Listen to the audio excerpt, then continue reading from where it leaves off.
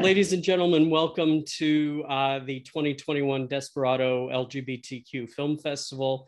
You have just watched or will watch Potato Dreams of America. And I'm joined today by the film's director and writer, Wes Hurley. Wes, thank you for joining us. We're excited to have you here to chat about your film. I first want to congratulate you. It's an absolutely wonderful film. I really enjoyed the characters. I enjoyed the story. And I think what caught me by surprise in a good way was that it was based on a true story. Can you tell me a little bit more about the genesis of the story? What encouraged you to tell this story at this point in your career and in your life? Yeah, well, thank you so much for having me and having the film on the festival. This film is 99%, I like to say, autobiographical. It's very, very faithful to my childhood.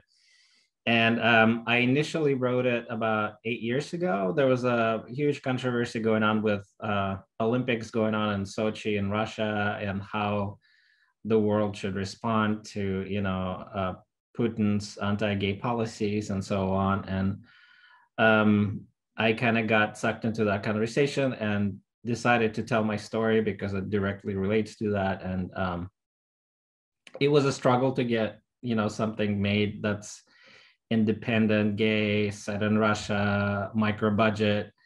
So it's taken me 8 years to get here. And in between, I ended up making a short documentary, Little Potato, which tells the same story, but is a doc. It's just like a talking head doc with me and my mom telling our story. And it did really well. I made it hoping that it will help to get the feature made. And as sometimes happens, with shorts, you use it as sort of leverage to get the feature made. And it helped a lot. Good. And I made a short VR piece that also showed at South by Southwest that basically also told the story, but was more conceptual and surreal, and was also sort of a way for me to show that concept of like the highly stylized world of Soviet Union, even though the story is very biographical and true. I felt a raw intensity and honesty that came through the character of Potato. How did you happen to come or select the actors who ultimately portrayed Potato? Because we have the younger Potato when he was a child still in Russia, and we have the teenage Potato as he begins to explore his sexuality and explore life outside of Russia. Yeah, both Hirsch Powers, the younger Potato, and Tyler Bocock, the older Potato, are Seattle-based actors. It was actually funny. I started casting Little Potato before we even had the money to make the film. And my thinking was, I've never worked with kids before, and I was really intimidated by, finding the right kid. And I thought, okay, it's going to take us years, because, even bigger budget films, sometimes you see really bad child actors. And I was just like, it's going to be so hard. And I had a very surprising experience where, the kids showed up and I was just so impressed with them. There were so many talented kids, but Hirsch really stood out. He was, in addition to being really talented and sort of intuitive and strangely mature for his age, he was, I think, 13 when we auditioned him. And he was also like, he just had that kind of glow on camera that like movie stars have. And I was like, who is this kid? So we literally, as soon as we found him, we're like, we have to make this right away before he before he grows up. So it was like a huge kick in the butt for me and my co-producer Misha to raise the money. So I thank Hirsch all the time for that. And then Tyler, I wasn't as intimidated by finding younger man actor, but it was I thought it was going to be really challenging.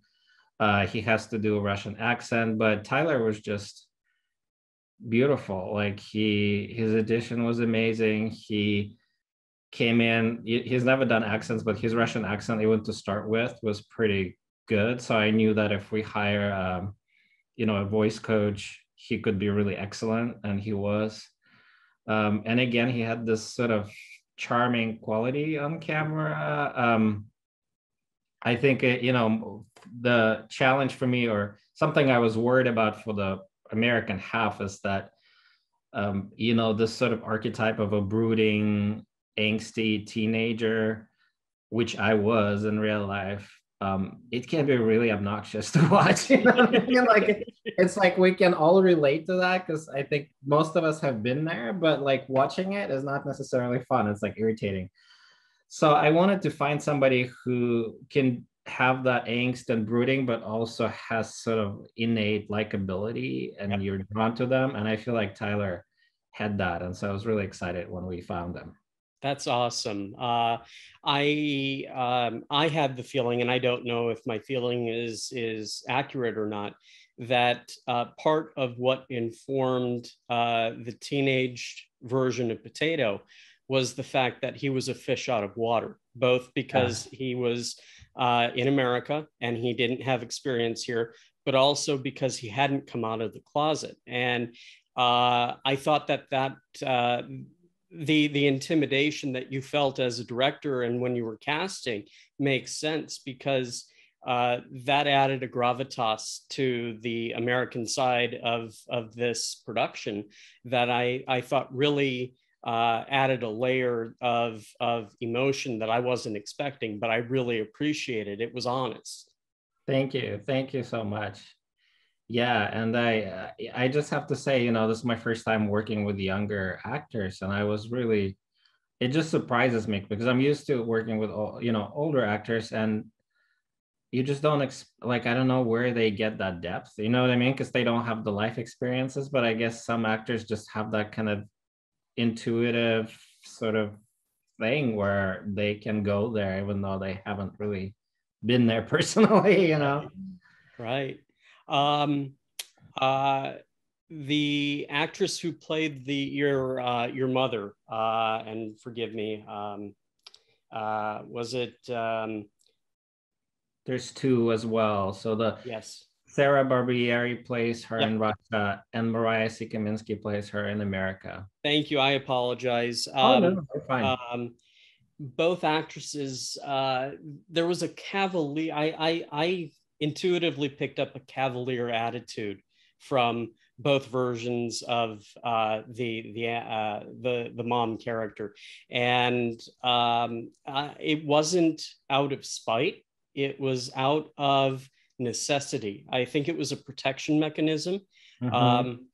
Because you don't want to angst the machine on the Russian side, and you don't want to angst the machine on the American side once you're here, because there's a level of security that you're here now, and you don't necessarily have to go back. And I thought that both actresses did a wonderful job of conveying that no nonsense attitude, if you'll forgive my expression. What was your casting experience like with those actresses, and did the character or your intention with the character change from the script to what we see on the screen? Yeah, so Mariah C. Kaminsky, who plays American Lena, she was actually a big impetus for me to make the film. She's somebody I've known for a really long time. She was a Seattle actor, director, that I really admired. And I kind of wrote the script as a vehicle for her. She since then like moved to Pittsburgh, and she's in charge of Pittsburgh Public Theater there, and Wow.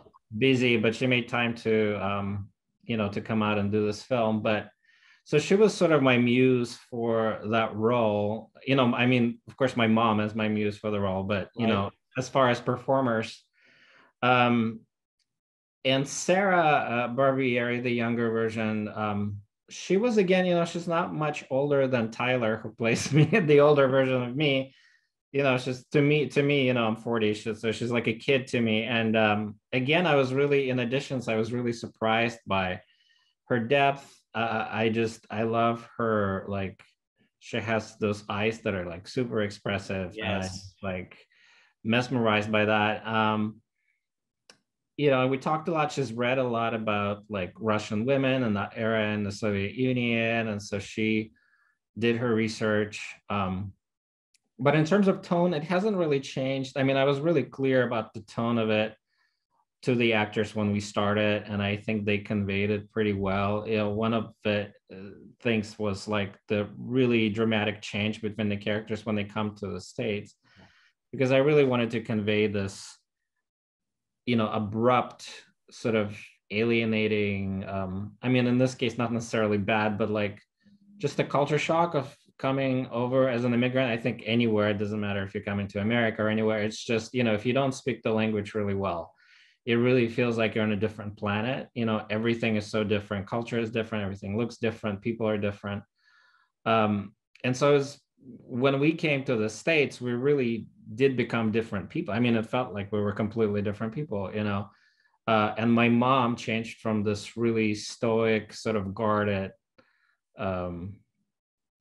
like sharp-witted woman into almost a childlike kind of giggly creature, but still really, still very sharp. But she had, like you said, it was also a defense mechanism against my stepfather, because he was so volatile that she had to play up this sort of innocence, because that way she could try to subdue, his mood swings.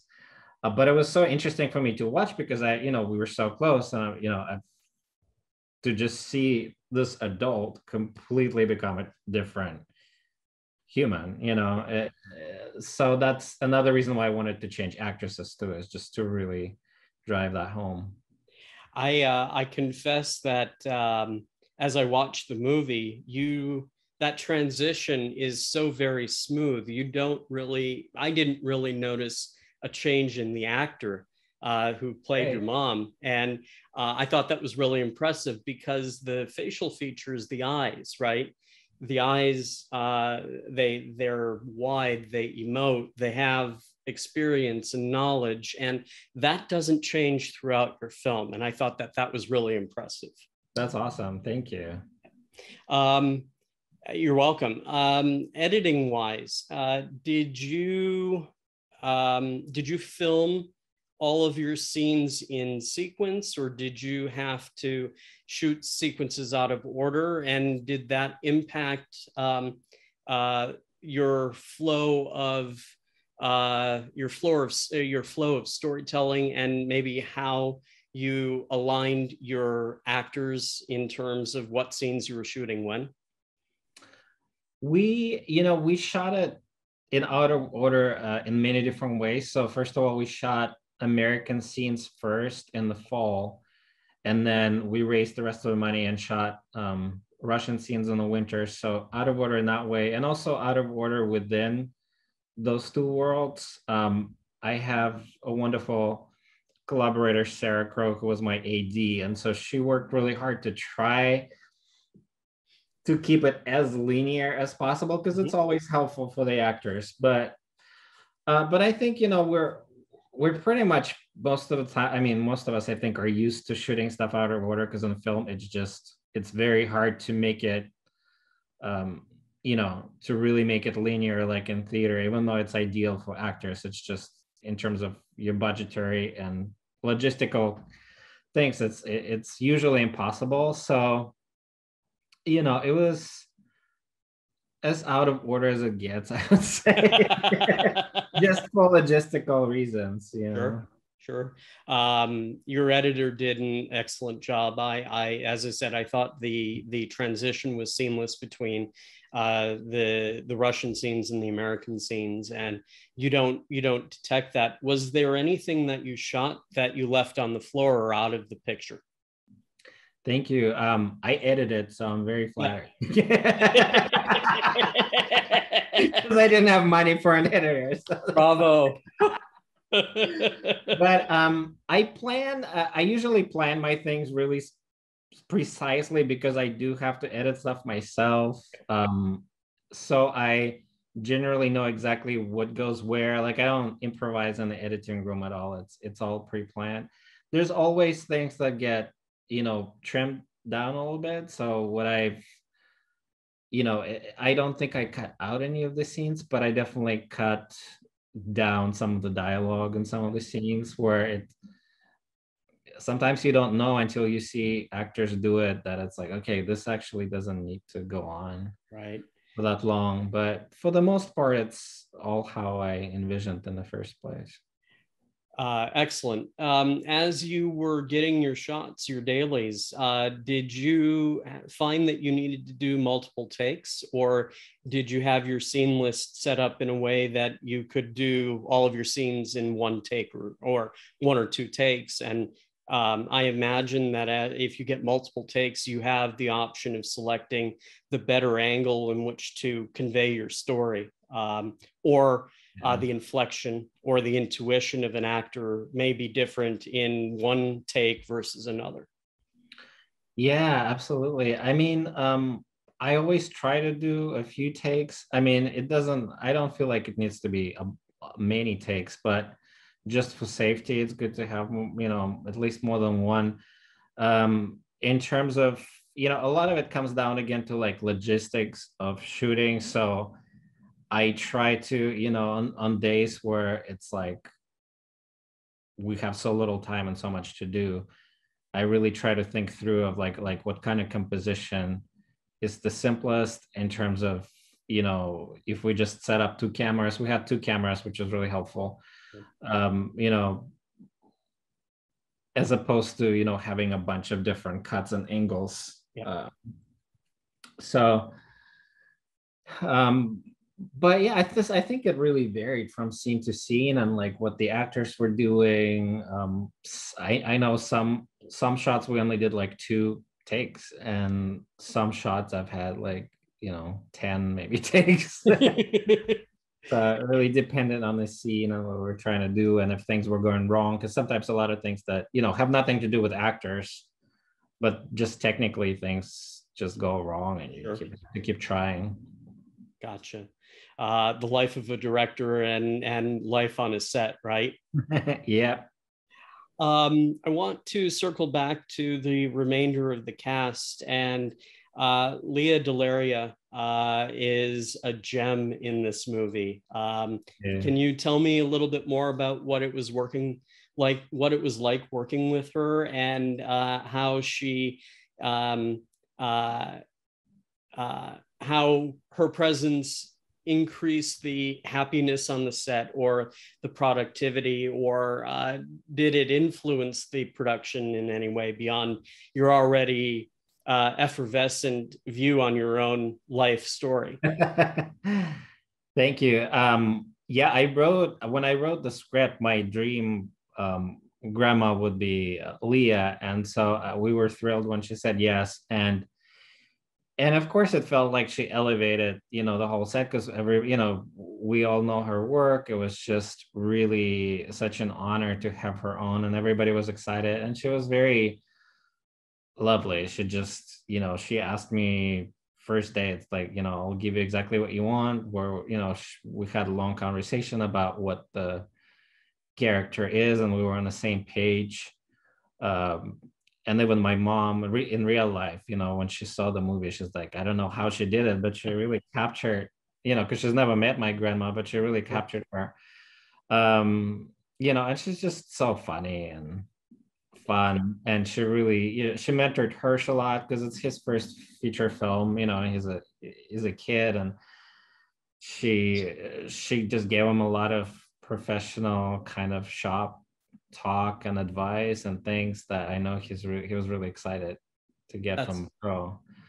And I think what the funniest Leah story for me is, there's like a really, really little potato in the very first opening scene of the film, was like a toddler. Yeah. And the first time we wanted to introduce him to his grandma right away to give him time to get used to her. And he literally ran. He saw her and ran away. But then the parents told him that she was the character on Cars 3, and he Oh. was in love ever since. And so when she at one point she left, like she was done with the scene and we were still working with him, and he started crying. He was like, "Where's my fake grandma?" Where's my fake grandma? He was so upset. That's hilarious. It was so cute. It was so cute. Um, I thought that she played the character very stoically and very statically. There was black and white, right and wrong. There was no real emotion coming from her, and I found that very funny in an ironic sort of way. And it just impressed me because you have an emoting grandson and you have a somewhat emoting mother, and the talk about the all the women in their lives lose their husbands, and it was deadpan humor that I really appreciated, and it elevated the production and it elevated the movie because as an audience, I got the sense that I didn't need to fear Russia in 1985. Mm. There was room for emotion. It wasn't out there like Americans are. We don't you didn't express yourselves back then the way you might today, and it's more of a culture thing than anything else. And it really impressed me. Did you give um, uh, Leah that stage direction, or did she come up with that on her own? Yeah, it's something we discussed with her, and when she read the script and we talked about the script, and we were both on the same page. So, when we talked through it, it was like she knew exactly what I was going for in the script. So it was really helpful. I don't even remember really any point where I had to say like, "Oh, this you have to do it differently," because we had this same exact idea of what this needs to be and who she is. And Yeah, I thought it was really awesome. The other thing that struck me was, and I don't know if this was intentional or if it was realistic to your experience as a child, but I felt a Wes Anderson vibe out of the Russian side of the movie.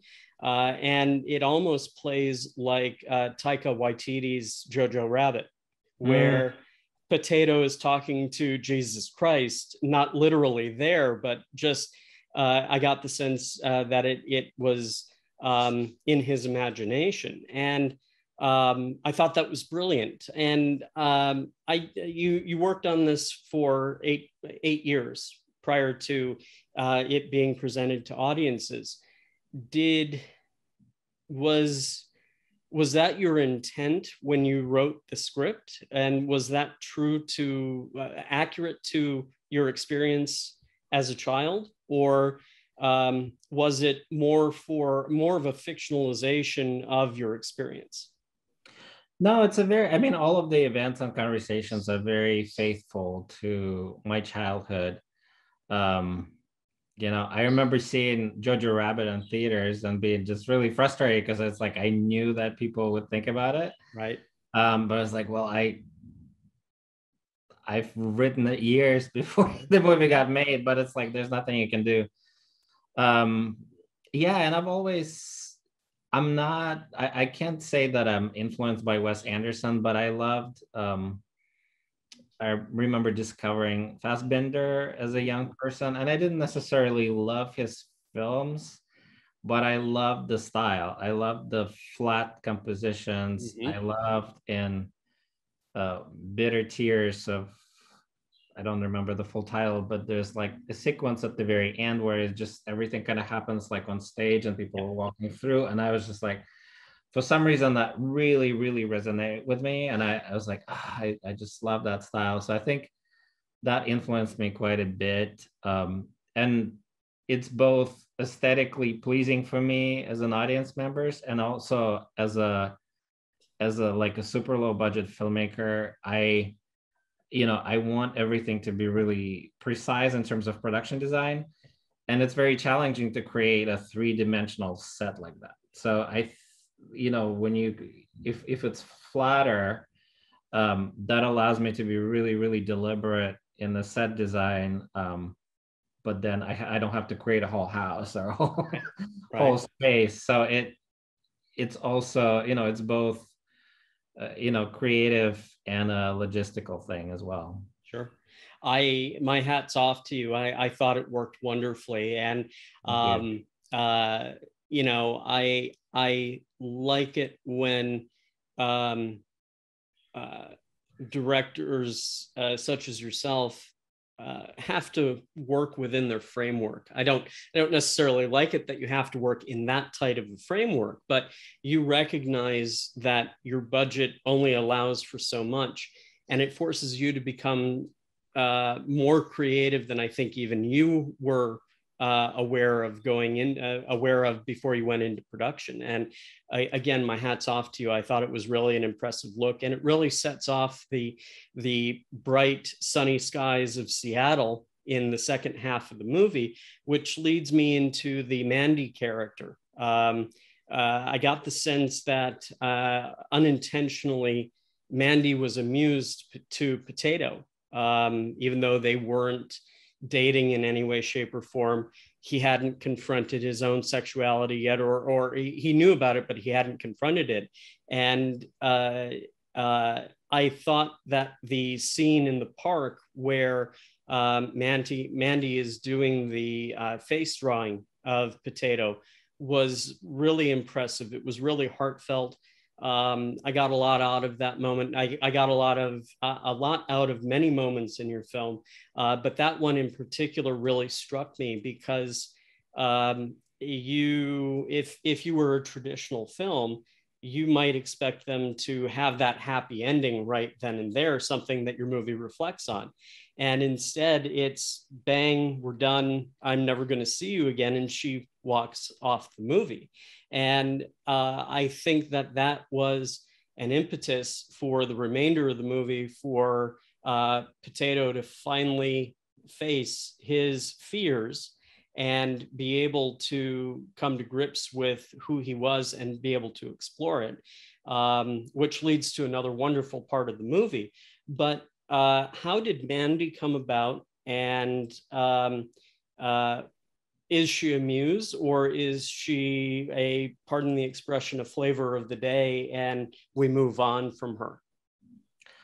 Mandy is based on a real person. Like everybody in the film is based very closely on the real person. So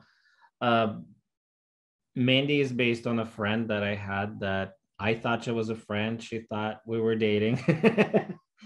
And you're right about it being an impetus in a sense that, it made me, when I had that conversation with her and she was frustrated and crying, and it made me so angry that I couldn't be out, because even though I don't feel like I deliberately misled her, I never said we're dating, but I can see how she was confused, and it just made me so angry that it's like, okay, I do not want to lie to people, but I couldn't be honest because of my stepfather. So, and in the film, like in real life, then you transition to the scene where he's like angry listening to Marilyn Manson and finally comes out to his mom, which was what happened. Basically, it reminded me of my coming out to my mom, and she's like, I knew. Why the big secret? Well, I'm afraid of myself, not the rest of the world. So it's kind of hard for me to tell you. And again, just a beautiful moment in the movie. I'm glad you shared that experience with us, because even as painful as it must have been, as frustrating as it was, it led us to Dan Lauria's character. And when I was a kid, the original Wonder Years was on TV. And I remember Dan being even though it was Ben Savage's show, I got the wrong Savage, didn't I? Doesn't matter. Fred. Fred Savage, thank you. It's okay, I confuse them too.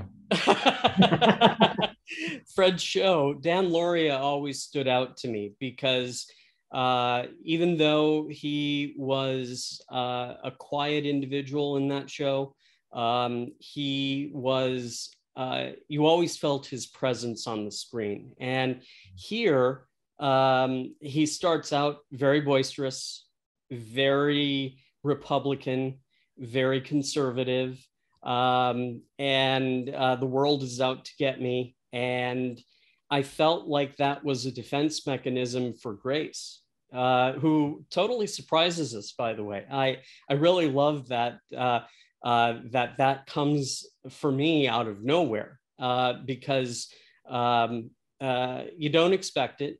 You, somewhere in the back of your mind, you want it because there's a connection between Dan's character and Potato, and that that plays out. There's a tension there, and you really need an icebreaker, and this was a major icebreaker. Couldn't get more major. Right. But I think it was an icebreaker for your mom as well, that happened, and it brought everybody closer together. Here you're on the verge of, losing the ability to stay in the US and at the time, and this comes literally out of the closet, and it's such a nice surprise. What was it working with Dan, and how did he react to, I know he's an actor, but how did he react emotionally to being dressed up in drag?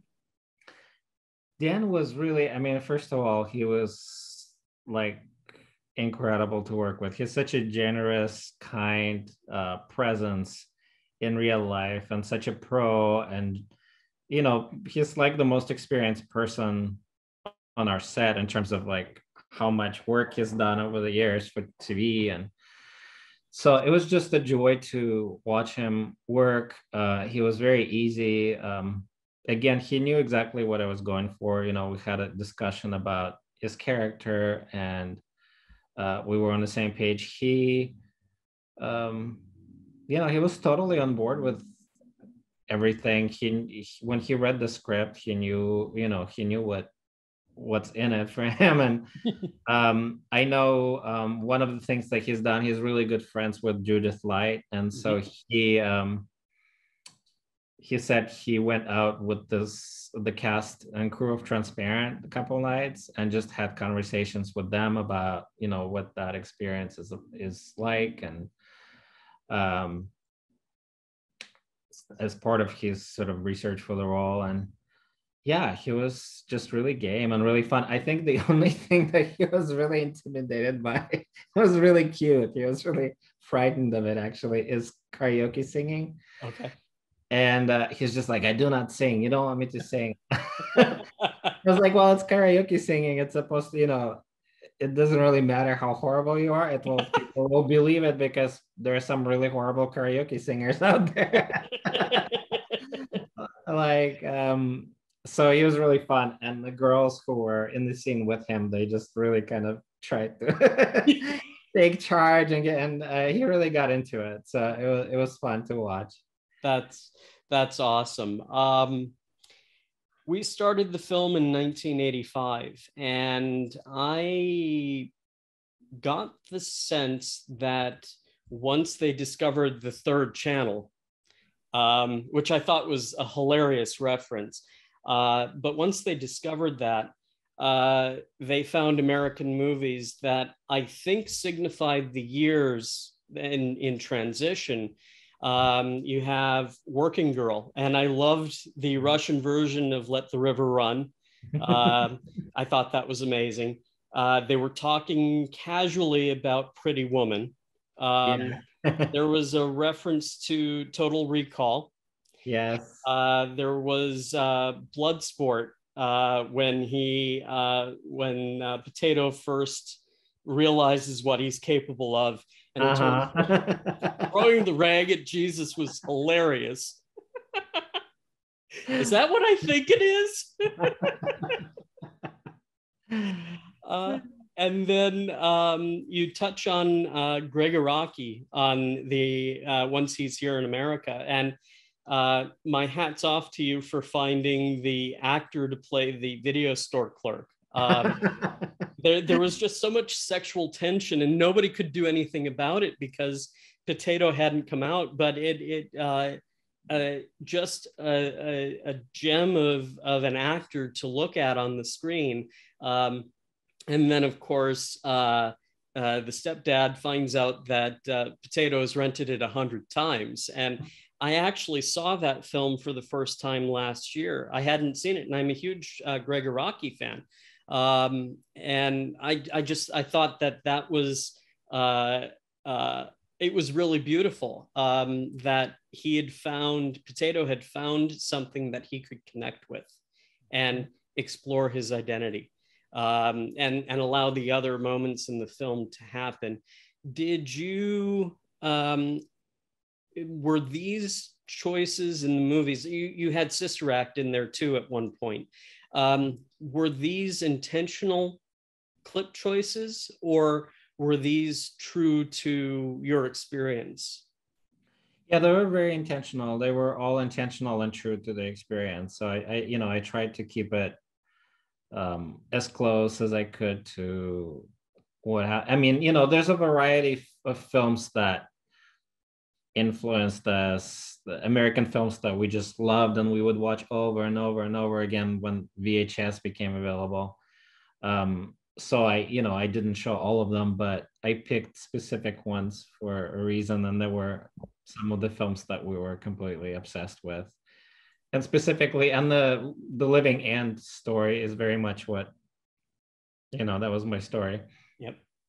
And I think that's something that a lot of gay people, it's funny, it's I feel a lot of gay people relate to when they see the film, that if you're old enough to remember video stories. It's like that, that need to like, oh, I know this is me, but I'm not yet comfortable to go and rent it, and then eventually you do, and then you get the other clerk. And then you get the other clerk who wants to talk loudly. Like, oh, no. Right. No, I hope that audiences are able to discover this, because I think it's a modern day anthem for being able to confront yourself and being able to find a way to accept who you are and then share that with the world. And share it you do in the last half of the movie. I mean, you had Potato going at it with everyone in the club, and the way you cut that so quickly was awesome, because you interchange each relation throughout the encounters. And then was it a card, or was it a ceramic religious symbol that Potato hands to his last partner who's on his way back into the military? It's like a little cardboard icon, which I really had and I really gave to one of my lovers back in the day. I thought that was a really nice bookend to the story, because there was a sense that religion was, well, I mean, it's not a sense, it's actually prevalent, but religion is a theme throughout the movie. And how you deal with it, how your mom handled it, how your grandmother handled it, and how Dan Lauria's character and Grace ultimately handle it. It's fits all the way through the film. Was that your common thread, or one of your common threads? It was definitely a common thread on so many levels. And I wonder how people would respond to it, because I think it's sort of an unusual relationship to religion and a gay film, especially because, when I was younger, in Soviet Union, religion, Christianity was very much on the same plane as like, Madonna and Michael Jackson and capitalism and openness and freedom, freedom of speech and being gay and like all of the good things of the West, basically. And so it was actually a very inspiring and good thing in my life at that time. And then of course I came to the States, and my stepfather represented this very different side of it, and it turned me against it. So I was like, listening to Marilyn Manson going, I'd rather love Satan, and then now that I'm older, I'm definitely not religious. I don't consider myself Christian, but I also want to acknowledge that it did have this very positive, and the importance of faith. I think for people who are really struggling in their life, it can be sort of the saving grace, and it was in our life. And also relationship between a mother and son, which, Mary and Jesus is sort of, even though, you could say it's a myth or whatever, but it's a very symbolic relationship in our culture that symbolizes motherhood and the sacrifices of motherhood. And so even visually, I tried to draw on Christian iconography and pietas and all of the classical paintings of Christ and Virgin Mary to like integrate in the film throughout. So you can kind of, I think some people would notice that and some people wouldn't, but it was something that I threw the, kind of tossed around through the film. Yeah. So it's definitely a very big theme. And I wondered how people reacted, because I feel like, we're so polarized in the sense that, you have this fundamentalist Christians who are the loudest, and they kind of take over the conversation of what Christianity is. And then you have really sort of anti-Christian sometimes, beliefs on the other side. And this film is neither. Right. I thought it's like either everybody hates it because it's like it's very blasphemous to like throw a cum rag on Jesus' face. Like I don't expect to make any friends on the Christian right with that, but at the same time, it shows like a sweet, like a little boy's kind of sweet relationship with Jesus, where it's like he's his best friend, even if it's imaginary. Yeah, it's cleverly done, and it's respectfully done. I felt that just like the Russian side of the movie, everything is very black and white. There is no middle ground, and by using that as the basis for religion, or perhaps better stated, theological and spiritual journeys and enlightenments, the movie doesn't fall on one side or the other. It actually straddles both sides of ideology, and it's a very strong point in the movie. And I once again, I have to congratulate you, because your subject matter is mixed into as you said, a spiritual thinking that is all over the spectrum. And it gives me comfort that a movie can talk to us and say, I might be gay, but I don't have to choose one religion or another. There is a freedom of that choice. And that's a very powerful statement. Thank you. Absolutely. Actually, before I get to that, the movie was at South by Southwest this year, correct? That's when we opened, yeah. Okay. How did that go? You know, it was one. I mean, it's always such an honor to premiere at South by Southwest, and I love them. It was different this year because it was virtual. So, you know, it was kind of bittersweet in a way because I have heard from a lot of people who are like, I've never been able to go because it's so expensive, but this year I'm gonna watch. So that part was really great because a lot of people who, you know, who can't afford to go to South by were able to participate.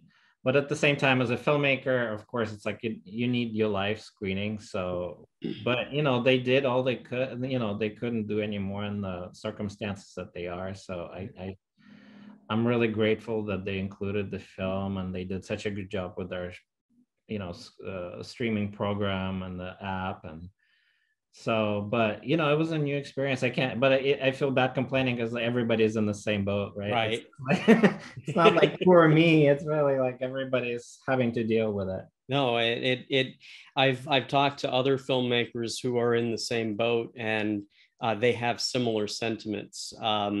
And as a film critic and as an audience member, I try to separate both. I appreciate the fact that more eyes get to see your film because of virtual screenings, and you might not get that instant audience reaction. I think that's where a social media campaign comes in, getting the message of your movie out there. Opportunities like this to be able to present at an LGBTQ film festival always help. And so that audience is probably a lot more broad than if you'd been able to screen in a theater. You might, like I said, you might not get that instant reaction, but it's definitely out there, and from me, it's appreciated. I'm glad. Yeah, no, that's good to hear. Absolutely. What's next for you? I'm writing a new script that's based on a series of memoirs from a friend of mine, and it's set in the 80s and 90s, again in Seattle. It's a very Seattle story, sort of relating to the whole grunge thing, and it's a very shocking, very gay, I would say tragic comedy thriller. Awesome. And makes my life story seem very tame in comparison. Which is when I, you know, when I had a conversation with my friend about his life, I was like, okay, this is definitely my next project. This is what I want to do. Pardon the pun, but this is small potatoes compared to your next project, isn't it? Exactly. Yeah.